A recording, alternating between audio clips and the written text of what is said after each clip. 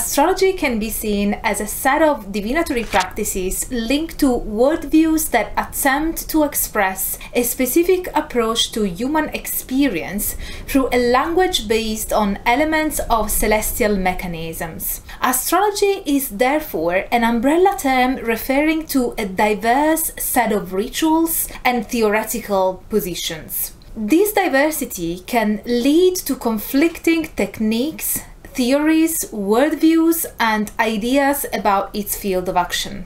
Welcome to an episode on 20th century astrology in Western esotericism.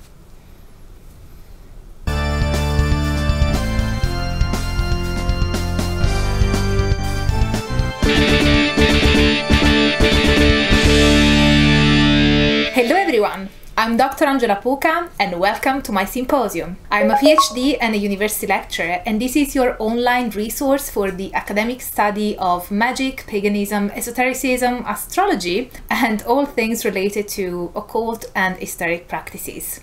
This video is a special one because it is a collaboration with my friend Philip Holm, host of the channel Let's Talk Religion. Philip is academically trained in religious studies and holds a master's degree on the subject. He specializes in Islam with a particular focus on Sufism and mysticism. His YouTube channel covers a broad range of topics related to religion from an academic perspective. So make sure to check out his video on astrology in the Islamic 8th word to get a full picture on this topic.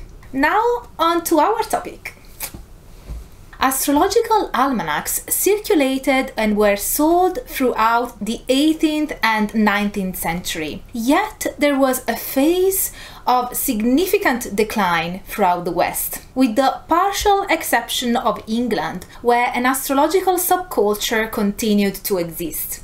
Indeed, by the turn of the 20th century, astrology saw a revival. Interestingly though, as Olaf Hammer points out, compared to previous ages, 20th century astrology had gone through a series of transformations that defined how astrology is perceived today. Let's analyze them in order. The first one is that 20th century astrology got combined with a variety of other belief systems, developed both in the late 19th and through the 20th century. This saw a syncretism, particularly with theosophically inspired occultism and interpretative tools inspired by Carl Gustav Jung.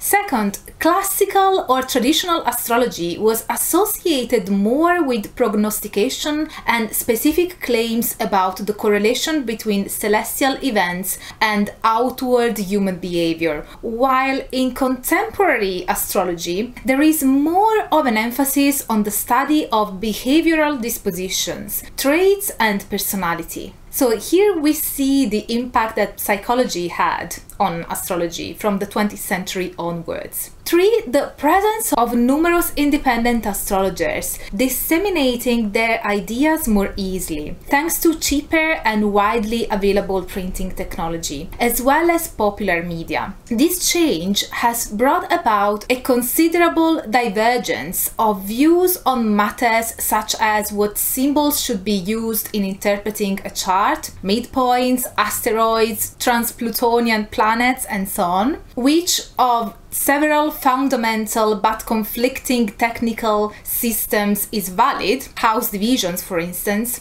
how certain elements should be combined in chart interpretation, and which should be considered more important in the birth chart. In the case of psychological astrology, what model of human personality is the most appropriate? The flourishing of a varied astrological community has also led to a revival and development of different forms of divination beside the interpretation of birth charts. For instance, the diverse versions of mundane astrology that attempt to cast horoscopes for nations and organizations, or financial astrology to predict fluctuations on the stock market, and even astrological traditionalism, which rejects the psychological interpretation of charts and attempts to go back to Renaissance and medieval methods of predicting one's destiny.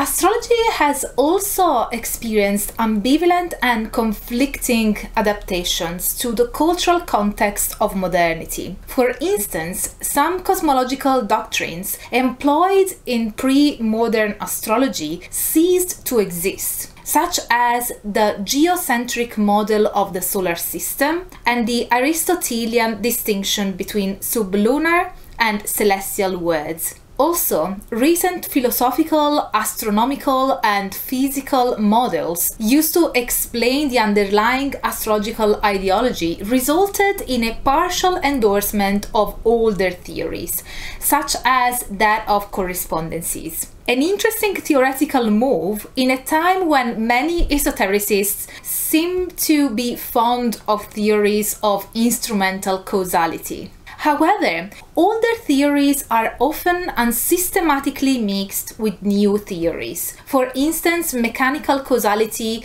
Jungian theories of synchronicity, and other explanatory models. Astrology sees the apparent contradiction of being widely practiced and talked about, yet rejected by the dominant belief system of what is deemed real or factual. In the past, astrology was frequently employed in political decision-making, while in the contemporary Western world, the few cases when divination has been similarly used, as during the Reagan era, have caused substantial bewilderment and controversy. Also, the kind of criticism that astrology faces has changed compared to older times. Although even in the past there were critics to astrological interpretations, they were more based on abstract and philosophical aspects, or the nature of that interpretation, targeting the different fates of people born at the same time, the lack of a plausible modus operandi for astrological influences, and the discrepancies between tropical and sidereal zodiacs. Contemporary opponents, on the other hand, follow empirically oriented and scientific approaches. Such skeptical responses typically hint at the failure of astrologers in controlled experiential settings to correlate charts with personality profiles with any rate of success higher than pure chance. In this current paradigm, several astrologers attempted to validate their practices in empirical research. The most publicized of these attempts have been the statistical studies carried out by Michael Gauquelin. Then, also in pre-modern times, astrologers would usually practice their craft as independent agents, while contemporary astrologers have the option of learning the craft through structured courses, become members of organized bodies, and even to disseminate their ideas and advertise their practices through dedicated media, including social media.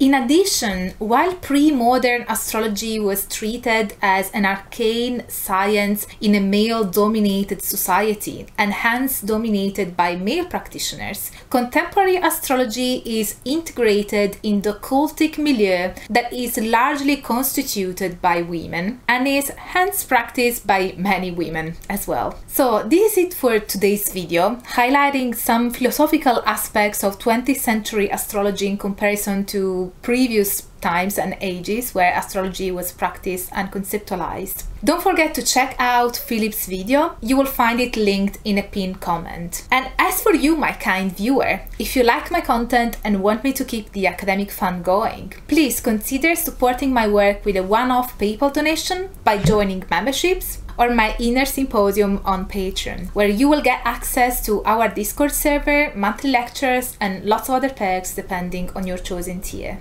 And if you did like this video, don't forget to smash the like button, subscribe to the channel, activate the notification bell so that you will never miss a new upload from me, and as always, stay tuned for all the academic fun.